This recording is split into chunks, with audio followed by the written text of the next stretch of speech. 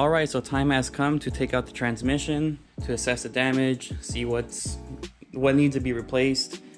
I don't want to replace both things, but if I have to, I will, because, you know, cost. But my main suspect right now is the flywheel, since, you know, I read that online that if it slips and you don't smell anything, it's most likely the dual mass flywheel. It is the old flywheel. It looked pretty beat up from the get-go, so honestly, it lasting this long, it's kind of surprising. But let's get into it. Let's jack up the car and start taking it apart.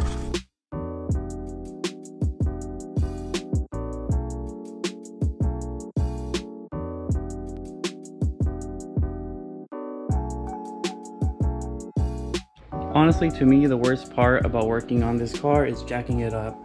That's the part where I slack on the most. It's the part I dread the most. I just hate doing it. It takes a long time. I wish I had a lift, obviously. But anyway, the car is jacked up. It's not at its highest level right now. It's just for me to be able to unbolt everything, take it out, and then once the transmission's gonna come out, I'm gonna raise it higher to the highest setting. So here we are under the car. There's exhaust. The little white spots is because I have a coolant leak. And actually, I lied. The thing I hate the most about working on this car or doing anything in this car is taking off the drive shaft. That thing is so annoying because you have to use the Allen key. And one by one, also with the Loctite, it just have to keep on turning it, and it takes quite a while. Oh, and also you gotta go up, press the e-brake if you don't have anybody helping you. It's a pain, but whatever, we gotta get this done.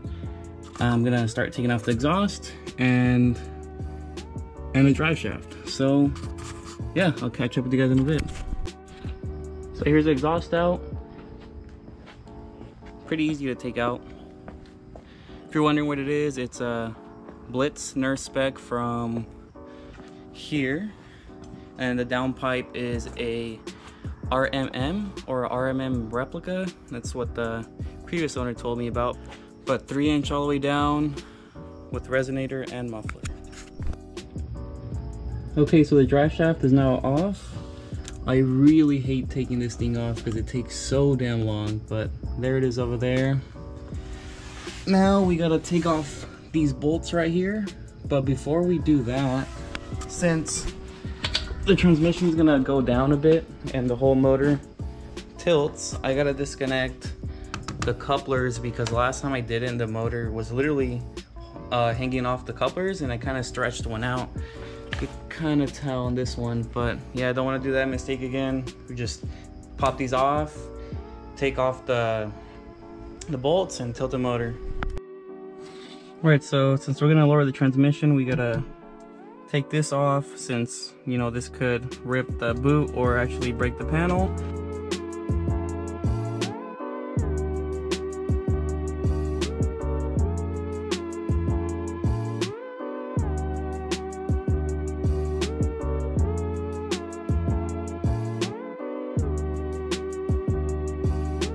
So here we are on day 2 on taking out the transmission.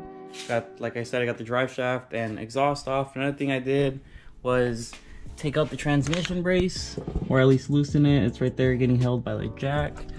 I had time lapses of taking these two off, but I had the settings wrong and the videos came out too fast. I recorded for like 5-10 minutes and it only came out to like a 2-second video. But yeah, I just gotta take out the clutch slave and loosen up the transmission. That's all that we have today. Well, it's still a big job. So there's a slave right there. Just gotta loosen that line right there with the line wrench. And then I gotta loosen the 7 bolts that are on the transmission. Some are 17, some are 14. The 2 top ones are a pain, so I don't know if I have to take out the little tripod you see up there. We'll find out. I took it off last time, but I'm gonna try to do it without taking it off this time. Alright, so you can kind of see in there already. There's a lot of dust in there, but there's no oil, so I'm pretty sure the rear main seal is canceled out.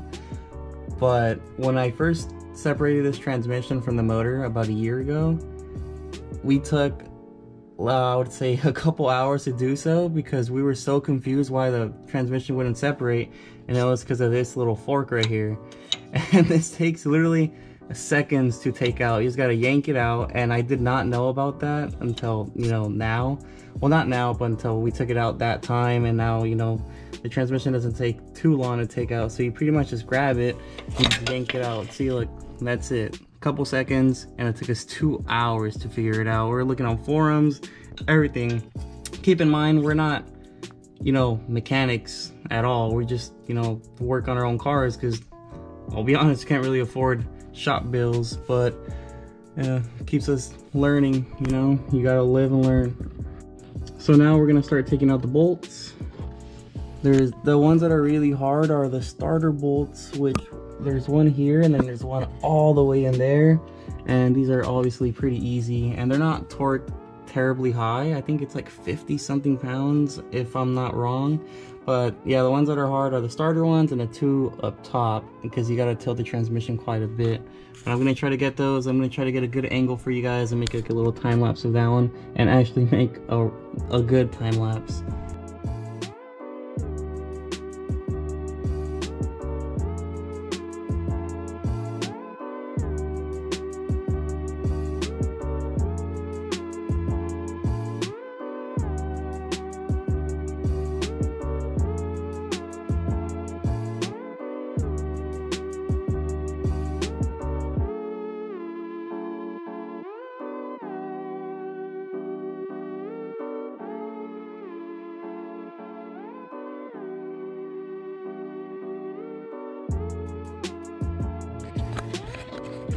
So now you can kind of see the bolt a little better.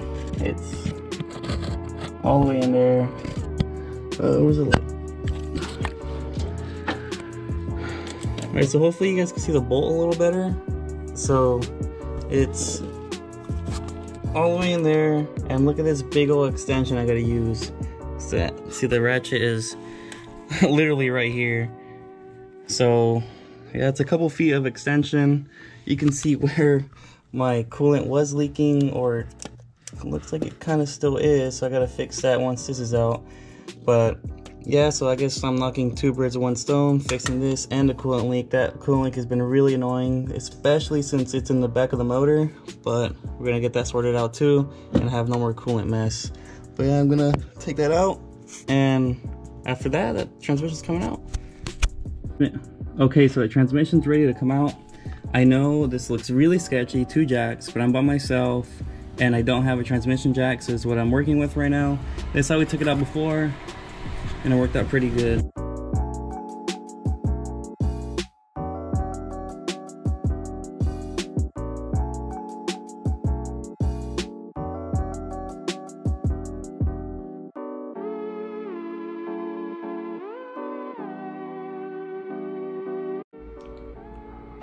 Alright, so here it is. The GoPro died, so I missed, you know, the removal of it.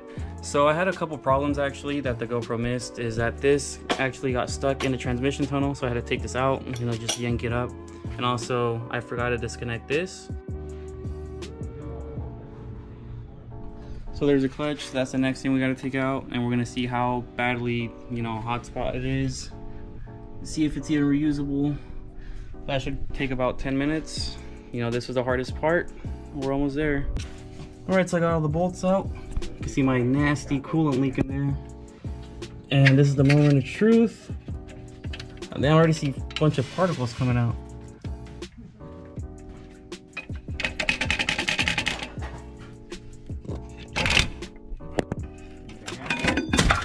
Oh, fuck, the clutch just fell.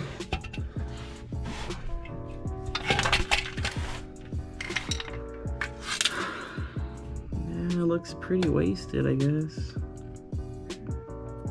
It's not as bad, but I mean, it just fell, so that couldn't be too good for it. And there's the flywheel.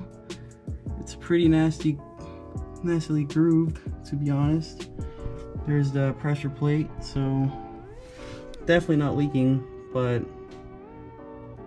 yeah, it's definitely had an issue, because you can see a bunch of hot spots right here. Why they messaged me, so a bunch of hot spots, and it's really grooved, and this is pretty nastily grooved too. So yeah, I'm just gonna replace everything.